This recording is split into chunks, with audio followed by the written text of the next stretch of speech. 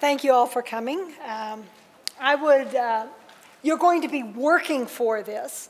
So I'm going to put you to work the very first thing with a little preview activity here. This is about abstract algebra. So on your paper there, create the addition and multiplication tables for Z6. That's just the equivalence classes of these equivalence classes with arithmetic modulo 6. And when you finish, of course, compare with your neighbor. Make sure you didn't make any stupid arithmetic errors. And while you're working on those, I'm going to give you a little bit of background. So keep on working, and I'm going to be talking at you while you're working. So, all right. First of all, if you were here last year and you talked to me, you know I was very upset because I had what I thought was a failed abstract algebra class. It was the first time I had taught abstract algebra. Okay, and that is ever. And there's only one class I technically failed in graduate school, and that was abstract algebra. Okay? Let me give you a little caveat there. It had been 15 years since I'd had a math class, and my undergraduate degree was not in math. So when I went back to graduate school, that first algebra class was a little of a challenge. But I wanted to teach this class. The teacher who had been teaching it was the only one that the students at this school had known for at least 20 years. I believe it was 26, but I wouldn't swear to that. And let's just say he left unexpectedly. And nobody was set up to teach it. So that first year, 2013, I used Margaret Morrow's notes that are published in Giblum. And I thought they were great. You know, I was working through them. I thought they were wonderful. Unfortunately, 3 weeks into the class, I discovered that the students go, but we've never had to write a proof before. And they had all but one been through our Intro to Proofs class. Needless to say, that sort of blew my mind as to what I was supposed to do with them. But I hung in there, and I scaffolded work with them. I did everything. But they were essentially against me from that point on when they realized that I was expecting them to actually do proofs, and they were feeling like, well, nobody's ever shown us how to do them. Well, we worked on it. A couple of students really liked the class. There were 14 students, I believe, in that class. So I had never seen abstract algebra taught in any way except the standard definition, theorem, proof. When I took it, okay, this is another reason I failed it. It started with category theory, my first introduction with category theory. So, but I had been successful with other IBL type stuff. I have been using David Henderson. I'd gone to a seminar with him and had been teaching geometry, college geometry, extremely successfully in a IBL format for about 15 years. And the students loved the geometry class, so it just hurt me so bad that they hated this abstract algebra class. I've even taught non-Euclidean geometry. I came here the very first time before I taught it to the conference here, got notes from Tom Ingram, and ran it twice very successfully. And then I ran it as an independent study. Maybe not quite so well, but that was more with the students.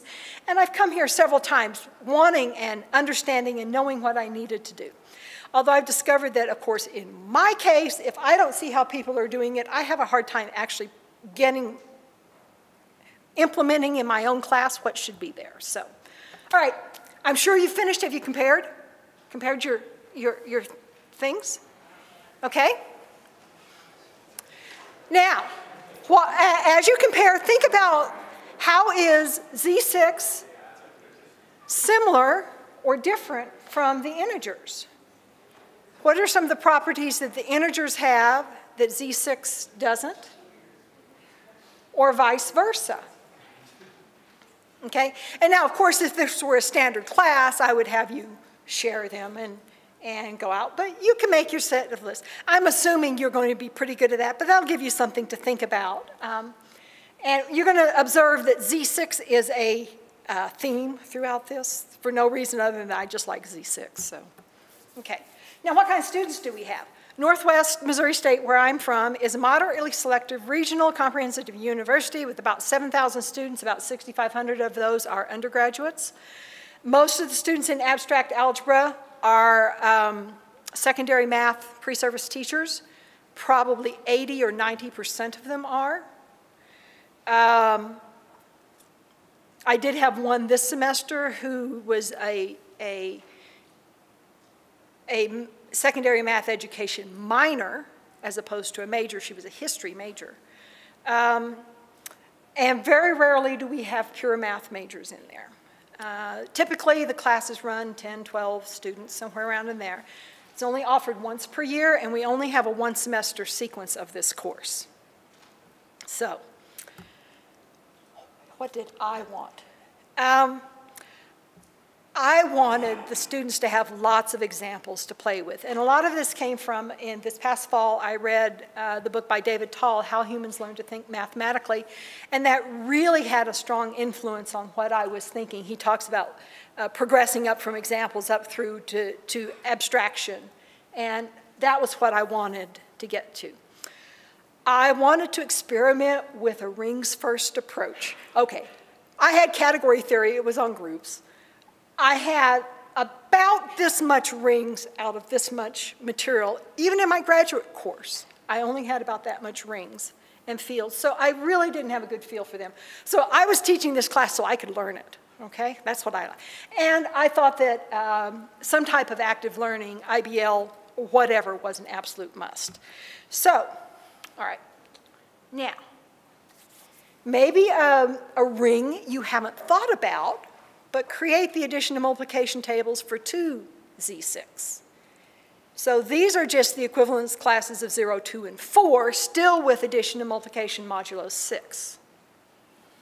And then if you're really wanting some more stuff to do, create the multiplication tables for the direct sum Z2, direct sum Z3. That's the ordered pairs where the first element's in Z1, the second element's first element's in Z2, the second element's in Z3. You add and multiply coordinate-wise within those rings. So, give you some more stuff to play with while you're thinking about that. Okay? So, a little bit more about Northwest. Northwest is a textbook rental school. The book that had been used by this teacher was Herstein, 3rd edition. It was probably at least 15 years old. So I'm going, there's no way. I didn't use it the first year in 2013. Students got it, but I didn't use it. But I started ordering books this year, and I ordered lots and lots and lots of books. I sent a query to some of the Project Next lists. In fact, some of the people in this room responded to me on some of those queries that I sent. And one of the books I was pointed to was actually a set of notes at the time, was by Jonathan Hodge, Steve Slicker, I never can say that name, and Ted Sundstrom. And this is what was really strange. Okay, I'm done with the semester. I go on to Amazon to see how long till I can order the book. I can't order it for the school because it's way past our deadline. The day I go on is the day that it is published. Okay, I looked it up, it was December 9th. So this is the book, okay? And I think there's another copy of it over here too, yeah. So I ordered it, I liked it. It seemed like it was exactly what I wanted to do. Of course, I had not seen it taught. I got this in December. I'm teaching this in January. I did not have a lot of time to prepare, so I did several things wrong. So, okay, back to your groups, your rings. What do you observe about 2Z6 compared to Z6? Okay, and I've listed some things you might think about here. Is 2Z6 a subring of Z6? By the subring test? And then you'd have the subring test in front of you, and you could go look at it and see, did it satisfy that condition? Does Z6 have a multiplicative identity? Does 2Z6 have a multiplicative identity? That's weird. Is 2Z6 a field? As a matter of fact, it is. Is Z6 a field? Not even close. Okay, so with these examples, then I get the students, then there's a whole list of questions. So they're looking at how subfields are related to, or subrings are related to their rings, and there's a whole bunch of things. So they've got a whole bunch of examples here that they can look at and test their conjectures with. And then they can take those examples that they've got and use them to help them create their proofs. Now, I wasn't really good at getting this done because of some of my issues with the class, but so this is sort of how the chapters start off in this book. They're called investigations. You start with some preview activities. That'd be like creating those tables, maybe looking at a couple of easy questions about them, things that they could do without too much thought. And then there's reading and activities for them to do. They should do these before they come to class, and then we would discuss and present the activities in class. They could get up and present them on the board. I would sometimes have 3 or 4 groups get up, and we would do like a gallery version of whose version of this is the best. What do you like about it? What are good things? What are bad things? And then there were concluding activities, frequently that sort of led you to what might be coming up in maybe the next investigation or so. And after that, there was homework. Some of the really hard proofs are scaffolded. Some of them, you'll have activities that'll give you all the parts of the proof, and then at the very end, the next activity is now do the proof. So there was quite a bit of that scaffolding, which I thought was a big help for these students that were still struggling. Now, most of them now had a proofs class, intro to proofs class, where they did write proofs, okay, because that got changed after I kind of threw a hissy fit the year before or so. What happened? The students went to the board. They were active, they were excited. Working in groups, they loved it because they had hands-on concrete things for them to work on, and then I would have to force them up to the abstract level as they were getting them to the proofs. But it was amazing. Every day, a light bulb went off for at least one student. And for me, the most amazing thing was that about half of the students in the class this past semester are also tutors in our developmental math course, and they go, commutative, we just talked about that. Associative, we just talked about that. Division of polynomials, we just talked about that. I said, yeah, you see how everything in that developmental class you're doing here in this abstract algebra class. So I think for them tying it back as going into secondary ed, they were able to see more of an application of abstract algebra to what they were actually doing. About midway through, though, I discovered that I was giving too much homework. When it took me 5 pages to write up a homework key in tiny print, I knew it was too much. And so I did cut back on the homework, and as soon as I cut back on the homework, they were back and engaged in doing what I was doing. So there is a trade-off between how much you give as homework and how much that you have them actually do in class. And I went a little overboard on the homework. I'm a homework Nazi. That's one of my nicknames. So, all right. Now, does 2Z6 look like any familiar ring or field? If it does, can you find, is it like enough to be, is there an isomorphic? So can you find an isomorphism? Okay. This was actually on their final exam. This was one of the questions on their final exam. I'm not saying they all got it, but it was one of the questions there. But I think it was great for them to have these examples that they carried with them through. By the time we were to investigation 6, they have the integers, the rational numbers, the real numbers, the complex numbers, the matrices, n by n matrices. They have the even numbers as a ring without a unit, just a ring. They have, on power sets, there's stuff with that. They have Zn and Zp. They have matrices over these different things. So they have a huge number of examples that are all very familiar and very easy to work with. And I think that was a big change, and that was something I really wanted to work on. Things I still need to work on, and if you all have suggestions, this would be wonderfully helpful. I need to pare down homework. One of the things I like to do is I like them to do homework, and then I like them to be able to revisit their homework after I've given comments on it. I think that's extremely important. And they didn't have time to do that this year. So I need to get that and maybe create that into a portfolio. And obviously, I need to cut down on what, there was some stuff sort of in the middle of what we did. There was some number theory stuff. I don't need to do as much of that to get them to where I need them to be. I barely got to groups this year. And I would like to get at least 2 weeks in groups instead of just 2 or 3 days in groups.